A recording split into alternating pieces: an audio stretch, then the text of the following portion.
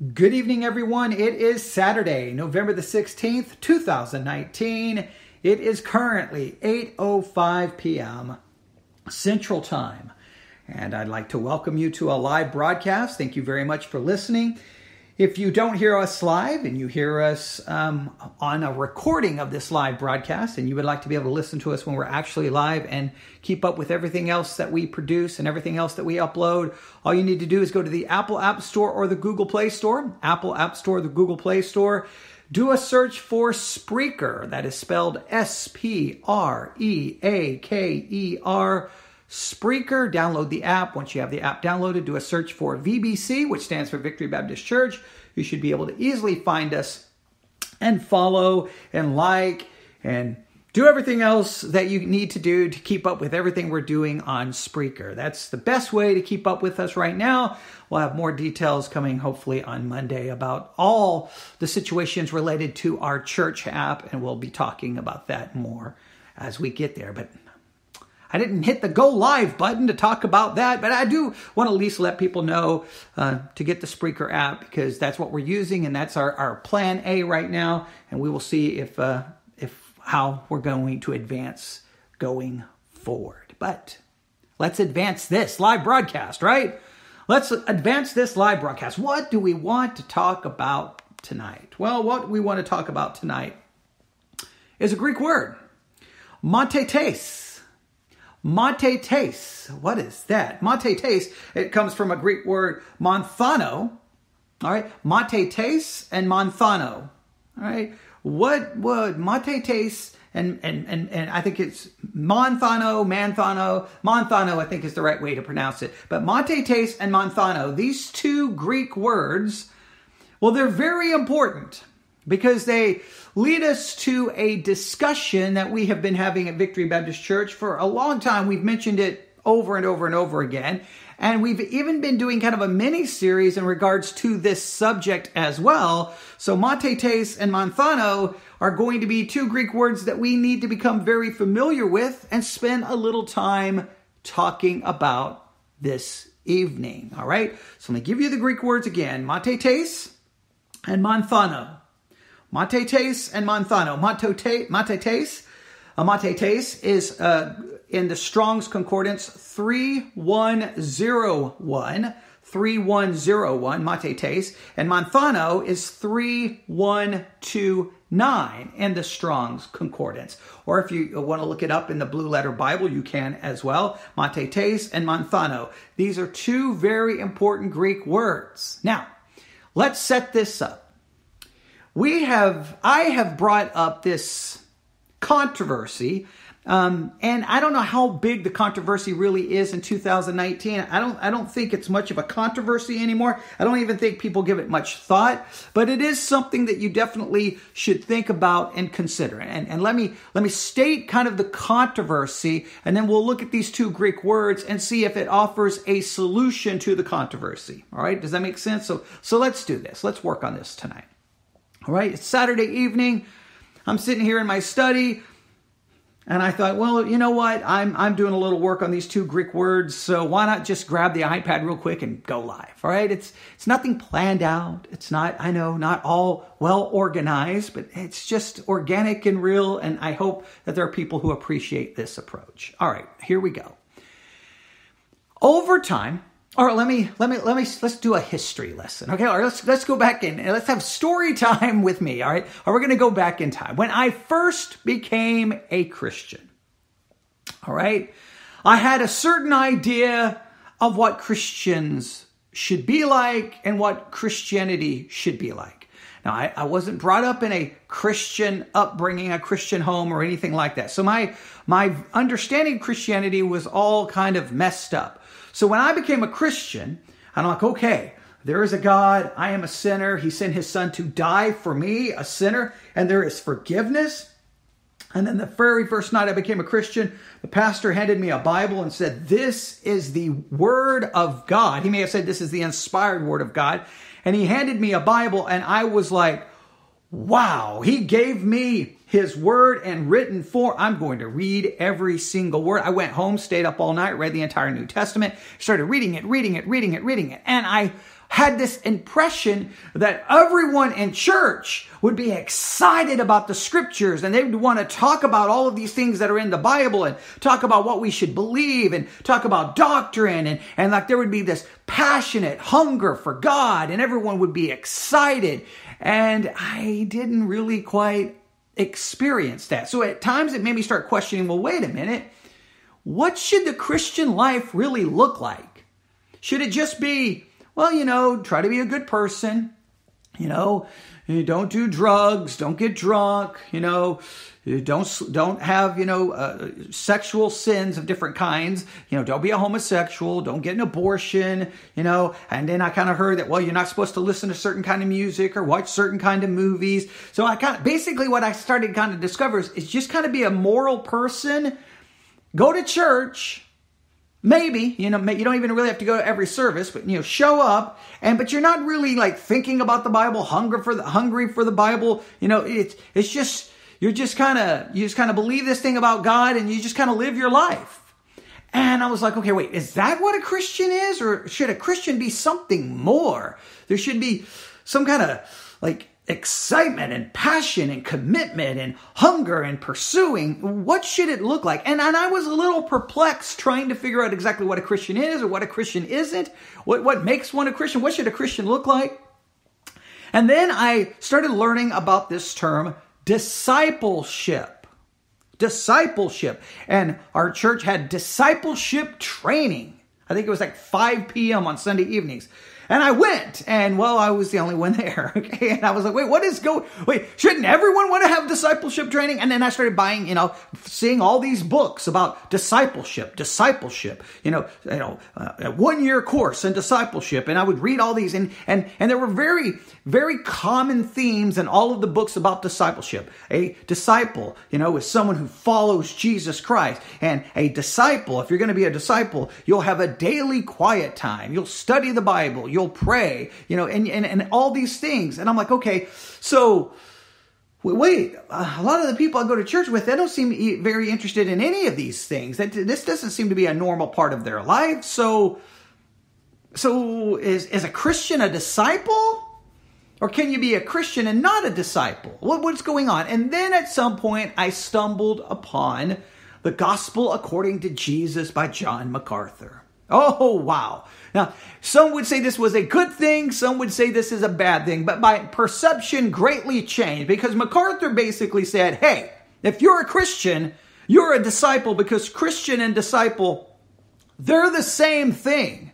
And if you're not living a life showing that you're dedicated to Jesus Christ as Lord, and you're living as a disciple, and you're forsaking everything, taking up your cross, dying to yourself, following Him. In other words, if you are a Christian, your life will look a certain way. And if it isn't, there is a very good chance that you never truly surrendered your your life to Christ the Lord, and you're probably a fake Christian. You are a professor, but you do not possess. You profess Christ, but you do not possess Christ. And, and then he would say, here are the marks of a true Christian. Here are the marks of a true disciple, because disciple and Christian is a same thing. And then he would go to those verses, like, if you don't do this, you're not my disciple. And so then I was like, okay, this is the way I understand Christianity. Okay, you're not a Christian, you're not a Christian, you're not a Christian, you're not a Christian, you're not a Christian, you're not a Christian, you're not a Christian, you're not a Christian. I'm the only Christian, okay? And then I'm like, well, wait a minute. This was difficult. And I kind of pursued that line of reasoning for a good portion of my Christian life. It's just kind of like, okay, those people don't seem to be excited about God. They don't care about God. They don't seem to want to study the Bible, read the Bible. They're not passionate about the things of God. They don't want to talk about the things of God. Okay. And so you start thinking, well, wait a minute. Who is actually saved? And you're like, well, the road to eternal life is narrow. Few be that find it. So there's only going to be a few people. So then you start thinking in every church you go to, you're like, well, I guess majority of the church is not saved. And I started struggling with these concepts. And continue on. And then especially over the last year at Victory Baptist Church, we've really started trying to understand how does that view, right? Kind of the lordship kind of view, how does that view really fit in with the idea of that we're justified by grace alone, through faith alone, because of Christ alone, right? And the way it's typically explained is, it makes perfect sense. You are saved by grace alone, through faith alone, because of Christ alone. But the faith that saves you will change you. All right, so you're not saved by doing good works. You're not saved by doing all of these things. But if you don't do all of these things, you're not saved. So in other words, you have to do these things. And they say, well, because yes, salvation will do this. And I'm kind of like, well, we're kind of walking in circles. You're saying I don't have to do all of these things to be saved, but you're telling me if I don't do all of these things, I'm not saved. So how does this fit in with the idea of justification? Is a legal declaration where I'm declared just, and God and the righteousness of Christ is accredited to my account. And my standing before God is purely based on an alien, foreign righteousness that was given to me. Has nothing to do with what I do. But then they come along and say, yeah, it does have something to do with what you do, because what you do proves whether you were truly justified or not. I'm like, wait a minute. Now my works prove my justification? That seems like justification is a legal declaration where I'm declared righteous because of the work of Christ. The works that would prove my justification would be the works of Christ, not my works. So you're talking about works that prove my sanctification. So how does this... And I could re-preach all the things that we've been talking about literally for, it seems like, a year at Victory Baptist Church. And they raised some questions. So this started making me think, okay, wait a minute. How do we understand this idea? Now we get into an idea, how do we understand works? How do we understand salvation by grace? But in the middle of all of that, this underlying concept, okay, can a person be a Christian, but not a disciple, and become a disciple later? Now, all disciples will be Christians, but not all Christians will be disciples. Discipleship, becoming a disciple, is another step in the Christian walk. First, there is conversion, right? And then you can be, and 1 Corinthians seems to kind of support this idea. You had people at Corinth that Paul seemed to refer to as Christians, yet he referred to them as carnal. He tried to refer to them at times, if you take Hebrews and 1 Corinthians, you get this idea that, hey, you're still, in infancy. I can't even give you strong meat. I can't even give you meat. I have to give you milk. I have to teach you the first principles over and over again. You're carnal. You're not acting the way you're supposed to act. Now, that would seem to indicate that there can be salvation, yet not the level where you're supposed to be. Now, if that's true, are they disciples? Or are they simply Christians, newborn babes that are growing and hopefully will mature and step into discipleship? Are they two separate things? Now, you can get books that will say they're two separate things. You can get books by people who will say, no, absolutely not. They're the same thing. My argument to those who say they're the same thing, if that's your argument, you have to take it to its logical conclusion. When I read scriptures that say, if you don't take up your cross and deny yourself, you're not my disciple, then you're basically saying, hey, unless you take up your cross and deny yourself, you're not a disciple of Christ. You're going to be saying basically a large portion of professing Christianity are not saved. And if you're honest with yourself, you're going to look in the mirror and go, wait a minute, am I really dead to self? Am I really denying? Now, and then people will come up, well, it's not saying you'll do it perfectly. Okay, so now you're going to back up the requirement. Jesus says, if you don't do this, you're not my disciple. You're going to say that is a requirement, that being a disciple is a Christian. But then you're going to say, well, you don't have to do it perfectly. Okay, well then, so how perfectly do I have to do it to truly be a disciple where I can truly be a Christian? I have to do it only 50%, 60%? Like, these are real questions because you're dealing with eternal salvation, eternal life. You're dealing with someone's assurance. So these are important questions. Now, I say all of that to get back to the Greek word, the two Greek words, matetes and manthano, or manthano. All right? Matetes and manthano. Now, matetes, again, the Greek, it's in the Strong's Concordance 3101. If you look, I believe at Matthew chapter 10, verse 1, I believe that's the first place in the New Testament this Greek word matetes shows up. I could be wrong. That's just from memory. And if you look up the interlinear, you'll get to the Greek word. I'm going to just give us a little information about this Greek word and listen to the argument made by a Greek word study here. Now, some may come back and argue against this, but at least give one perspective. All right, here we go. Disciple, that's the word in English, disciple. The Greek word is matetes. It means, and this is according to one source, this word means more than is commonly thought. While it comes from manthano, which is 3129 in the Strong's Concordance, which means to teach, matetes means more than just being a student or a learner. Manthano, in fact, is really comparable to the idea a full and thorough knowledge. So they're arguing that matetes, the word disciple, it means more than just being a student or a learner. Just being a student and a learner, they say, is not an adequate definition of that Greek word, matetes. Now, just keep that in mind. So that means if we're going to make these synonymous, then being a Christian is more than just being a student and a learner. It requires more than just being a student and a learner. Now, I would have to raise my hand at this point and go, wait a minute. I know a lot of Christians who rarely study the Bible. I mean, we've got all kinds of surveys. They don't study the Bible. Many don't read it on a daily and regular, consistent basis. If they're not even reading and studying the Bible on a regular, consistent basis, can we even call them a student or a learner? And if matetes goes even beyond a student and a learner, showing up to church once a week, does that make you a student and a learner? You know, these are important questions. Let's go back here to the study here.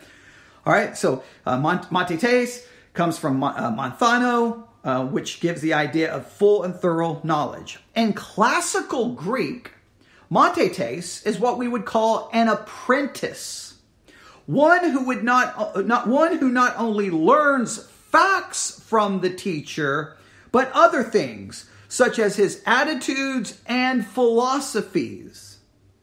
In this way, the matetes was what we might call a student companion, who doesn't just sit in class listening to lectures, but rather who follows. Now, so just go right here. So they want to take matetes and move it to a student companion who is doing more than just listening, doing more than just learn. They're learning about attitude, philosophy. They're do more than just learning. They're one who follows. While the same basic idea is present in New Testament usage, matetes goes even deeper. Interestingly, while it appears over 260 times, those occurrences are only in the Gospel and Acts. It pictures total attachment to the Lord, a connection that goes even further than the idea of an apprentice. Being a disciple of Christ means that we are, like the 12 disciples were, with him night and day in and day out. Being his disciple means that we are true followers, true believers, imitating all that he does and quoting all he says. Wow. Okay, now let's just stop right there. Matetes goes beyond an apprentice. It's a follower. It's someone, we're like the 12 disciples. We are with him day in, day out, morning, afternoon, evening, night. We're learning what he says. We follow him. We quote everything he says. We try to follow everything he does. Matetes gives the idea of a high, I think that's not even a fair way of saying it. The Greek word matetes, especially how it's used in classical Greek, seems to give the idea, now this is very important, of total commitment. Total commitment. Not part-time commitment, total commitment. Now, this is very, I have some connection with this word. And I was in martial arts a good portion of my life. And in some martial arts, especially those who are very traditional and speak of some classic martial arts ideas, and some of the martial arts schools I went to, they'd give you books you have to read and you had to take tests because you were learning you were to learn more than just the physical ability in martial arts to kick and punch and do all those things, but you were to learn about a philosophy, a way of life, an idea, a culture, history. And they would talk many times about how martial arts students would basically take on this idea of a disciple. They would submit themselves to a teacher to learn all that he could teach them, not just about how to punch and kick, but how to think, how to view life. And it was a total commitment. And so many times martial arts teachers were like, some of you are here just to learn how to kick and punch. You don't truly want to become a martial artist. You don't truly want. Some of you here will be true disciples, truly committed. You're going to be here every time the door is open. And you're not just going to learn what happens here. You're going to go home and you're going to work on your technique over and over and over again. I don't know how many times in martial arts I would hear it. 20% of the learning happens here in class. The 80% happens at home. You better be dedicated. And if you came back and your technique wasn't better, the martial arts instructor would say, you're not committed. You're not being a true martial artist.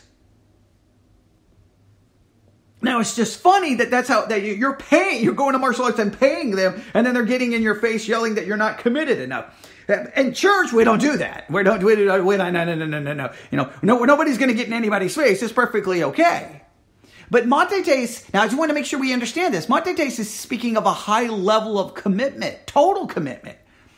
Now, if that's the case, and we connect it with being a Christian, guess what we just did? Only those who demonstrate total commitment to Christ are true believers. Anything less is fake, is fraudulent, is a fake professor in Christ. Now that's a serious claim. And we'd have to think about that carefully. Let's go back to this. All right? And let me read this again because I think this is important. While the same basic idea present in the New Testament usage, Matetes goes even deeper. Interestingly, while it appears over 260 times, those occurrences are only in the Gospels and Acts. It pictures total attachment to the Lord Jesus, a connection that goes even further than the idea of an apprentice. Being a disciple of Christ means that we are, like the 12 disciples were, with him night and day in and day out. Being his disciple means that we are true followers, true believers, imitating all that he does and quoting all that he says. Now that's very important. All right? I think that's something we have to really, really think about here. All right? Now, I'm looking at something here because I think this is important. They talk about the idea of the connection between Matetes and being a Christian and a committed disciple. The idea is, and this is very important, give me 1 second here. I'm trying to find... Okay, here we go. While some teachers make a distinction between a Christian and a committed disciple, now that's true. Within Christianity, some teachers make a distinction between a Christian and a committed disciple. Now let me stop right here. This is very important, all right? Because I really want to drive this point home. The reason some people make that distinction is because if they did not make that distinction, they would look at a whole lot of people who profess to be Christians and say, give me a break. You're not totally committed. You're not following him day and night. You're not quoting everything he says, imitating everything he does. No. So stop claiming it. And so then you would basically be telling 90% of professing Christians, hey, you can't have no assurance of your salvation because you're not truly a disciple. Now that raises serious questions and how to handle that. And some teachers have just basically said, well, wait a minute, there's got to be a difference here. There's got to be there's got to be some kind of a distinction between the two. There has to be. You have Christians who sometimes tend to be carnal and they're like babies and they can't handle strong meat. They don't understand. They make and you're like, okay, that and then you've got others who are growing and are passionate. And you're like, well, wait a minute. There's a distinction here. Now, some will just say the distinction is between spiritual maturity versus spiritual infancy. But wouldn't there, if there's a difference between spiritual infancy and spiritual maturity, wouldn't that difference, wouldn't you have to draw a distinction on what discipleship looks like? Wouldn't you have to at least raise that question? I think so. Or at least I think so. All right, let me go back here. While some teachers make a distinction between a Christian and a committed disciple, that idea is a modern invention and is foreign to Scripture. They say drawing a distinction between the two is a modern day invention. They argue that the terms Christian and disciple are clearly synonymous. All right. Now, they give a couple of scriptures here. We won't read them right now, but at some point we will work on this in greater detail. I'm just going to throw this out there for now. This is what I'll do. I'll give you the references for you to look up. Here are the references they give. Now, they don't have them written out, which always causes me to question, okay, we better look these up to make sure. If you are listening to some of my Sunday school lessons, I always point this out when books do this. But, in a Greek word study, you would think that they did a pretty good job. But who knows? Here are the passages they give. Acts chapter 6, verses 1 through 2. Acts chapter 6, verses 1 through 2. Acts chapter 6, verse 7. Acts chapter 11, verse 26. Acts chapter 14, verse 20. Acts chapter 14, verse 22. And Acts chapter 15, verse 22. All right. We'll get back to those in just a second. All right. I got to make sure I click back to my the app that allows me to go live and make sure it doesn't disconnect when I'm away from it. All right. Let's give these passages of scripture again. Acts chapter 6, verses 1 through 2. Acts chapter 6, verse 7. Acts chapter 11, verse 26. Acts chapter 14, verse 20. Acts chapter 14, verse 22. And Acts chapter 15, verse 10. All right, I'll say those one more time for everyone's benefit. Please write these down and look them up. Acts chapter 6, verses 1 through 2. Acts chapter 6, verse 7. Acts chapter 11, verse 26. Acts chapter 14, verse 20. Acts chapter 14, verse 22. And Acts chapter 15, verse 10. Now, they make an argument that in Scripture, Christian and disciple are synonymous. So, to be a disciple, this total commitment is the same thing as being a Christian. And if you don't have you can't be a Christian and not a disciple. So you've got to be truly committed like this, or your Christianity is called into question. Now, again, I would tell you to go through all the New Testament and look at any time Jesus said you can't be my disciple unless you do this. Write out the list of all the things you're supposed to do to be a disciple, and then ask yourself, do you do those things? And if you're not do those things, you're not a disciple. And if not being a disciple means you're not being a Christian, you're not a Christian. Yeah, I would argue then how are the people in 1 Corinthians who are carnal and all the things they are? How were they Christians? Right. Some very important questions, right? Now, many, I think MacArthur takes the same stance, and I know I went to one Bible college I went to took the same stance, that there are no such thing as carnal Christians. So when Paul refers to those being carnal in Corinth, they're not saved. That raises some serious questions. Right? That this study goes on to say this. One of the many significant occurrences of Matetes is its first appearance. And seeing the multitudes, he went up into a mountain. And when he was set, his disciples came unto him, and he opened his mouth and taught them. All right, so they're saying the first appearance of the Greek word matetes is in Matthew chapter 5, verses 1 through 2. All right, that's interesting. Yeah, okay, I think I see why. Because if you look up the word disciple, in Matthew 5, it uses disciples, the plural. So, all right, I can see why. Depending on how you look it up in the Blue Letter Bible, you probably have to go further down where it shows you where all the Greek words are used. So we could talk about that in greater detail. But Matthew chapter 5, all right. Now, what follows this idea where his disciples came unto him and he opened his mouth, what follows in chapters 5 through 7 of Matthew chapter 5, of course, has been called the Sermon on the Mount. Its first outstanding feature is that it's addressed not to the multitude, but to disciples, true believers. It does not deal with salvation, but with how the true follower of Christ lives.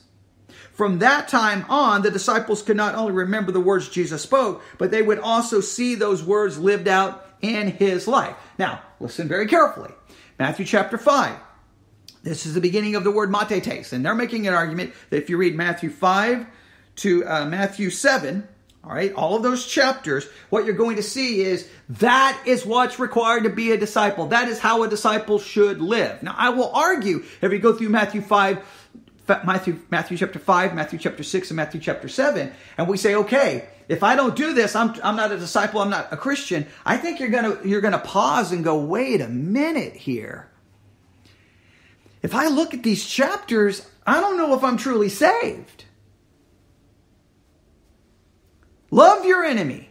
Turn the other cheek. Look at all some of those things. The Matthew 5 takes the external law and says it has to be it has an internal application as well. So if you even look at a woman with lust, you've committed adultery in your heart. By the time you read Matthew chapter 5 to Matthew chapter 7, you're going to realize you're a murderer, you're an adulterer, you are a liar, and you're condemned. Now, I won't argue that this is not the standard that we are to pursue, but you're going to find yourself not living up to it. Well, if this is the standard to be a disciple, then I'm never going to truly live up to the standard of a disciple. And you can say, well, of course not. Yeah, no one's going to live up to the standard perfectly. Okay, if no one lives up to the standard perfectly, then how do you decide who is and who isn't a disciple? You see, it gets to the whole test idea that we've talked about at Victory Baptist Church. You know, MacArthur does the same thing. Here are the tests. How do you know you're a Christian? Here's the test. You got to pass this test. And all this test is about things you do. You got to do this. You can't do this. You got to do this. And then everyone will say, well, no one's going to pass the test perfectly. Okay, well, then how do you grade the test? If Matthew 5 through 7 is telling me how a disciple lives, and I fall short of that, can I still call myself a disciple? So now you're saying being a Christian is not just believing on the Lord Jesus Christ, it's believing and doing all the things in Matthew 5 through 7. Then you're a disciple, then you're a true believer. Don't you see a possible problem with that? And I hear all the trying to work around the problem.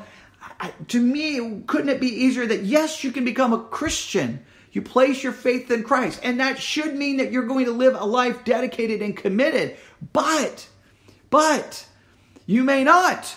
And in the meantime, there's this other thing called being a disciple. Doesn't separating it at least make it a little easier to try to work around? I don't know. But let's go back to this, all right? It's some interesting information here, all right? So they go, so the Sermon on the Mount, the first outstanding of the Sermon on the Mount, or the first outstanding feature of the Sermon on the Mount is that it's addressed not to the multitude, but to disciples, true believers. It does not deal with salvation, but with how true followers of Christ lives. From that time on, the disciples would not only remember the words Jesus spoke, but they would also see those words lived out in his life. At the opposite end of our Lord's earthly ministry, we see the verb from the Great Commission. He gave to his disciples, "Go ye therefore and teach all nations." Teach is matheteo. So the disciples are now making disciples of others who in turn make other disciples. That is indeed our commission. Now I'm going to stop right here because they kind of leave something out in the Great Commission. All right. Now there's one paragraph left here, but I'm going to back up because I'm going to throw a red flag here, a challenge flag. Well, wait a minute. Let's look at the Great Commission carefully. Right? Go therefore and teach. You have the first teaching. Right? You teach. Then you baptize. This leads many to speculate, and I think rightly so. The first teaching there, the first command in the Great Commission is evangelism. You're going and teaching them there is a God. You are a sinner. You cannot fulfill God's holy demands. However, he sent his son not only to keep the law on behalf of you who cannot keep the law, but to die for you. And then, justification, you teach them to put their faith in Jesus Christ and they will be saved. Then you baptize, bring them into the church. Then you have a second command to teach them to obey. Now, I will argue that if you look at that carefully, you could make an argument, yes, you first teach them to believe, place their trust and faith in Christ. You then baptize. Then you teach them to obey. Now, if we do this in a logical way, the first teaching is evangelism. They make a profession of faith. You treat them as a Christian. You baptize them, treating them as a believer. And then you teach them, and that teaching to teach them to obey, that's discipleship. Now you're calling them to discipleship. You've called them to faith. You've called them to believe. You've called them to trust. You've baptized them. You bring them into the church, and now discipleship begins. The way they want to describe it is that it's synonymous. So, hey, you teach. And you teach to make disciples, so I guess you got to make them disciples before you baptize them. But I mean, like, I don't know if we really think this out. I know we don't want a watered down, cheap grace that just gives people to say, "Oh, I believe in Jesus," and live any way they want. I understand we want to protect it. But we got to make sure that we don't go to such a level in trying to protect, quote unquote, faith in Christ and the church that we almost create a works-based system where we say, okay, you claim to be a Christian. Now, buddy, go out there and prove it. You got to prove. You better prove it to me. All right? Matthew 5-7, you better start putting that all into practice. You better start obeying. You better start memorizing scripture. You better start reading. You better start doing this. Okay, wait a minute. You're not showing the total commitment that matetes, the Greek word for disciple, seems to indicate. I don't really think you're a Christian. And then guess what your assurance is based on? Your assurance was based off what you do, not what on Christ accomplished. I think there is an issue here. This is the last paragraph they give. And I just think that when they talk about the Great Commission, the matheteo, they give the Greek word for teach here. I'd have to look up that Greek word to make sure I'm saying it right. It's in Greek, so I'm just guessing. So the disciples are now making disciples of others who in turn are making other disciples. I agree. We're supposed to be making disciples. We're supposed to be making disciples. But guess what? I can't make a Christian. Okay, right there, they're called to make disciples. Here's my job. I call and I preach the gospel. God has to make them a Christian. I can't. I can make them a disciple because now I can instruct them and challenge them on what a disciple is and teach them the path of discipleship. I cannot make them a Christian. So the fact that it says go and make disciples, I think the making of a disciple is the idea that I'm taking a Christian and now trying to lead them into discipleship. I think there's got to be some truth somewhere in that. This is what they end. Over the next few days, read the Sermon on the Mount and be challenged with what it means to be Jesus' disciple, a true Christian. So that what they want everyone to do is read Matthew 5-7 and go, that's what a true Christian is. Matthew 5-7, that is what a true Christian is. I challenge you over the next few days, read Matthew 5-7 and write down everything in there that tells you to do this and don't do this and do this and don't do this. Write down the list. And then when you're done, look at that list, count how many things you have, how many commands you have to do this, don't do this, and then say, okay, if you're going to be a Christian, here's the list. And don't tell me that doesn't cause you to pause and go, that doesn't sound like justification by grace alone, through faith alone, because of Christ alone. Now, I know what some will say. Yes, we are saved by grace alone, and the grace that saves will produce people who will follow Matthew 5-7. Well, that sounds wonderful. But even though it sounds wonderful, what you actually just said is, if you're truly saved, you will do Matthew 5-7. If you don't, you're not. You just made it a requirement to do Matthew 5-7 in order to be saved.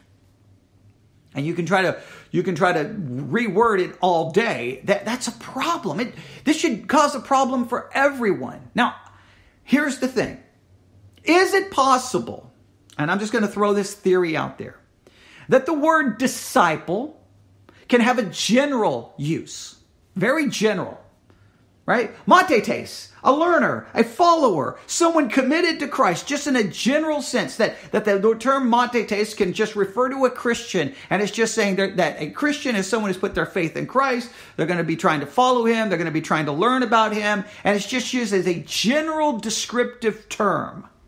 But matetes, a disciple, can also refer to someone who has entered into a path of discipleship, a deep level of commitment. Can it carry a general idea and in a more specialized way? So sometimes in the Bible, it can be used in a very synonymous way. Christian and disciple, same thing. And then other times we have passages where Jesus is saying, you cannot be my disciple unless you do this, this, and this. And then if we take that, then we're saying, well, no one can be a Christian unless they do those things. And I think maybe, can't there be possibly two concepts going on here at the same time? Matetes, disciple. Yeah. General term, synonymous with being a believer. Matetes, yeah, it also speaks of a deeper commitment of truly being a disciple, someone on the path of true discipleship.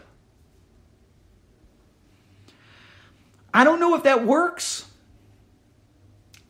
but it's something I would bring up. Now, I would challenge you. I'm going to go back and just give you those scriptures they told us to read that they say makes it synonymous. I want to grab my Bible right now and look these up, but I won't do that because I wanted to make this quick.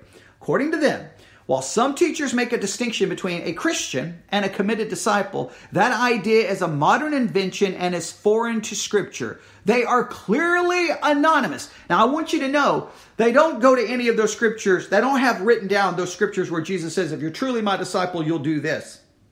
They don't have those scriptures down because that would indicate unless you do this, you're not truly a Christian. No, they give some other passages, and here are the ones. I'm just going to give them to you again so that you can write them down, and I want you to look them up for yourself. Acts chapter 6, verses 1-2. Acts chapter 6, verse 7. Acts chapter 11, verse 26. Acts chapter 14, verse 20. Acts chapter 14, verse 22. And Acts chapter 15, verse 10. All right? So look those up and see, do they prove that disciple and Christian are basically used synonymous? And then I do challenge everyone to do this. According to them, Matthew 5 through Matthew 7, Matthew chapter 5 through Matthew chapter 7, these chapters tell you what it truly means to be a disciple, what it truly means to be a Christian. And I want you to really do this. Grab a piece of paper, grab a notebook, start in Matthew 5. Read some verses and go, okay, this is what it means to truly be a Christian. This is what it means. And if I don't do these things, I'm not a Christian. In fact, I'll just grab my Bible right here just to show you. I'll just give you a hint of what to do. Everyone should do this, right? We could spend a couple of hours doing it right here in this recording. But let's give you an idea. Matthew chapter 5, verse 1. And seeing the multitude, he went up into a mountain, and when he was set, his disciples came unto him, and he opened his mouth and taught them, saying, Blessed are the poor in spirit. All right, let's stop right here. All right, to truly be a disciple, To truly be a Christian, I have to be poor in spirit. So, and you start going through all these verses. Your list is going to get extremely long. So here's what's going to happen. Either you're going to have this list going, okay, here, you got to do all these things or you're not truly saved, right? And if you look at that list, you're going to basically start questioning your own salvation. No one's going to have any assurance, or you're going to do this. Well, this is a list that shows you who truly are a disciple, who's truly a Christian.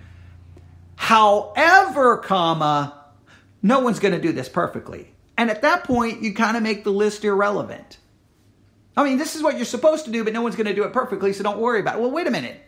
Is it the standard that shows me if I'm truly a Christian, or isn't it? Or is it telling me how I should live? And by the time you get to the end of Matthew chapter 5, or you get to the end of Matthew chapter 7, all you can say is, "Oh me, Lord Jesus, please save me. I am a sinner. I am not worthy. I cannot live up to this standard." Now, in traditional Lutheran theology, they would look at Matthew 5 through 7 as law that condemns, and it shows you your need of a Savior. And you could not do all the things in Matthew 5 through 7, but Jesus did. That would be more of a traditional Lutheran approach. Something to think about. So, the two Greek words tonight that we looked at. Let me back up here. Go back. I hate when I kind of give that pause there because you can't see what's going on. But I'm doing the live broadcast on an iPad.